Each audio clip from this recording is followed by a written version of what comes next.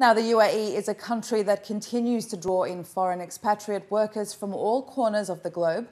While most people may believe that it is the promise of high salaries that drives this influx, other considerations are now playing an even greater role.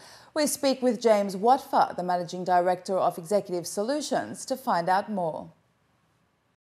As with other countries in the GCC, the UAE relies heavily on foreign labour to keep its projects and economy running. More than 300,000 job opportunities in the UAE will be created between 2013 and 2021.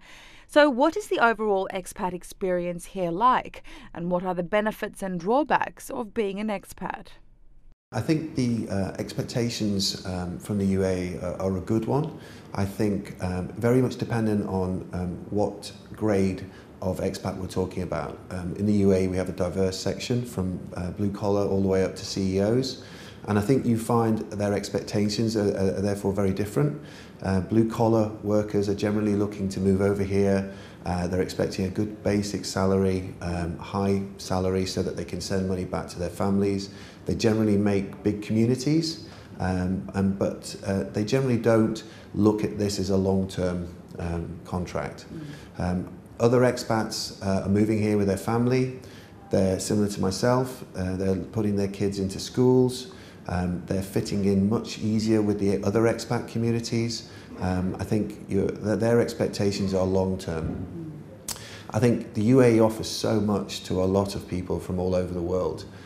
You have so many business opportunities, so many jobs with high salaries.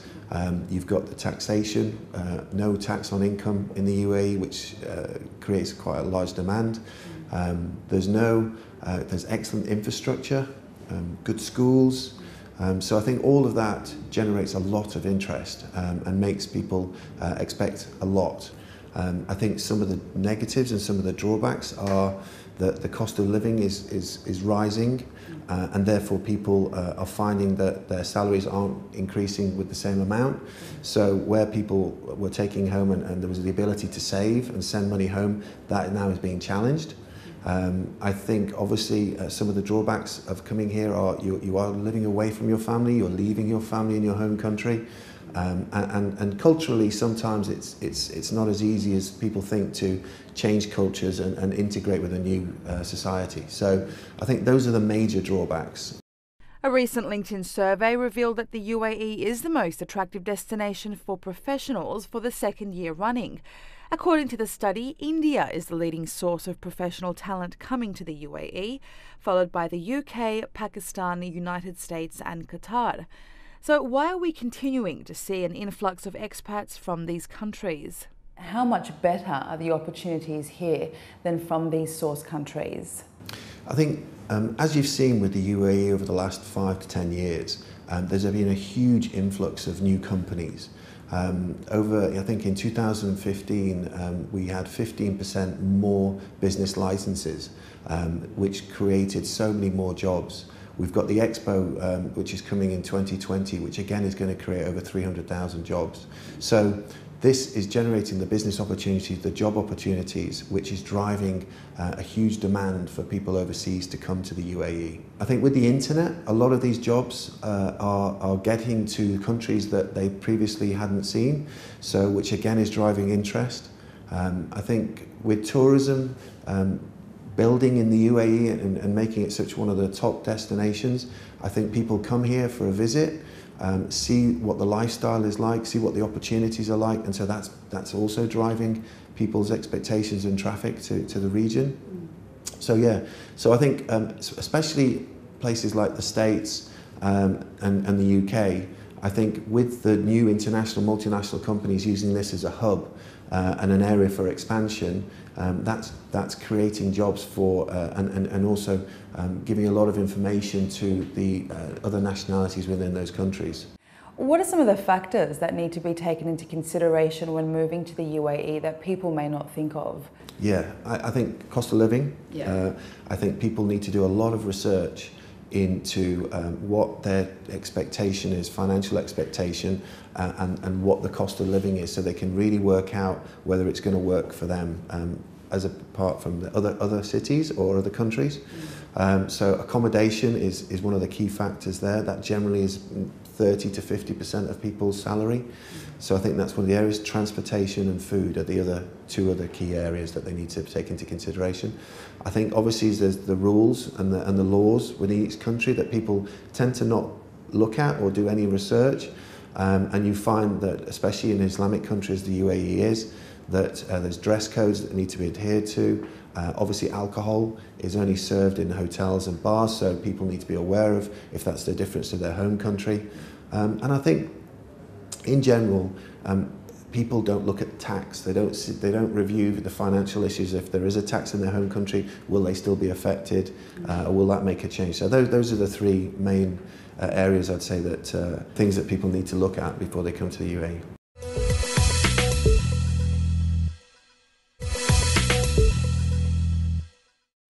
Welcome back. How great a factor is the overall quality of life and lifestyle when making the move to the UAE? Obviously, job security is one of the main concerns when moving to a foreign country, but are we seeing a shift in employee expectations with a new focus on well-being and happiness? Yes, I would agree. I would say that maybe 10 to 15 years ago, maybe a little bit longer, companies used to bring staff out to different locations on a 2 to 3 year contract. And so I think lifestyle and wellness were, it was part of the contract. It was probably not less, it was more job security, career development were the key focus points. But I think over the last 10 years, you've seen that companies now don't offer the expat packages that they used to offer. It's less of a hardship to move to the UAE, so we're seeing a lot more local contracts. But as you've seen, Dubai's developed. It's turned into a truly magnificent travel destination. So what we're finding now is that people are looking at Dubai or UAE as a lifestyle choice as well as a career choice. So they're merging the two together. From your experience, how long on average do people plan to stay abroad, and how long in actual fact do they end up staying for? I think if you take me, for example, I came out here in 2005 with the plan that myself and my wife will be here for 2 to 3 years, potentially maybe 5. But as I will, after the first 3 years, I've set up my own company. I've had 2 children. My father's moved out here. My sister's moved out here and had children. And I've got lots of other family that have moved out here. So I think that's probably quite similar to a lot of expats. And so I think that potentially people now are looking at 5 to 10 years as what they'd like to do. But we're also seeing from the recruitment market where candidates are finishing their 2 to 3 year contract, and rather than go home, they're looking at doing another 2 to 3 year contract with a potential up to 5. So, just in my business alone, I've got expat families that have had children that I'm now employing. So, they've been here nearly 20, 25 years. So I think the expat moving to the UAE is really looking 5 to 10 years as a norm. Based in Dubai, Executive Solutions has been serving government, semi-government and private sector businesses for over 8 years, specialising in direct, tailored and HR talent solutions, along with nationalisation initiatives throughout the region. So, with a team that has extensive knowledge of the UAE market, what nationalities are the most interested in coming here, and which groups tend to thrive the most?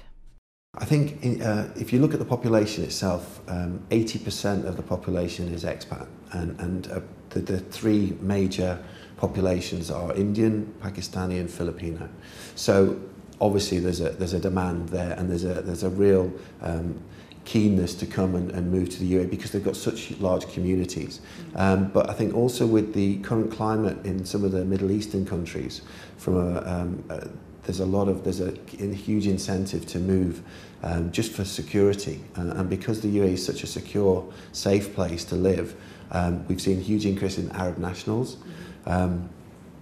Obviously Europe, with the economies not being as good as they were, UK, Greece, Spain, all these nationalities were starting to see a lot more applications for jobs and a keenness to move into the UAE. In terms of who thrive, I'd like to say that the Arab nationals, because obviously it's an Islamic country, they speak Arabic, they speak English, they understand all the rules, they live close to their home countries, and so it's not much of a hardship. So I'd say that they thrive probably the most. But then when you've got over 2.6 million Indians in the country, you'd have to say that India, Pakistan and Sri Lanka also find it very easy to live here. Well, that brings us to the end of our program. If you would like to know more about any of the stories you have seen tonight, you can contact us at uaeweekly@city7tv.com or by calling us on 04367 2230. From myself and the entire team, have a great week ahead.